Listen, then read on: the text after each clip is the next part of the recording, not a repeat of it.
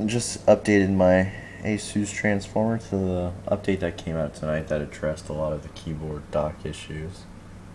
I noticed it's a lot smoother. Not so many disconnects. I haven't really noticed any disconnects tonight.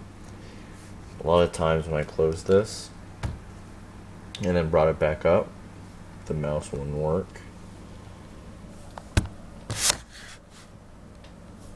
see if it works.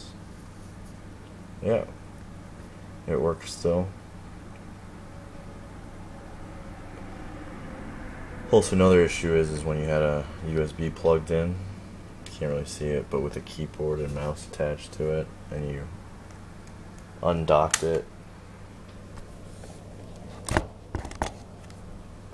and then redocked it.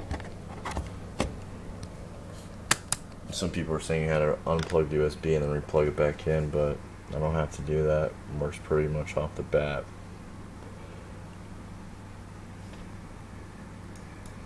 It's a good improvement. I like that Asus is proactively releasing updates. It's a good sign. Unlike, Samsung products where they never even update it ever. Very nice.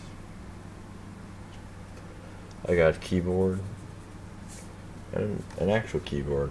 They all work at one time. I like full-size keyboard myself.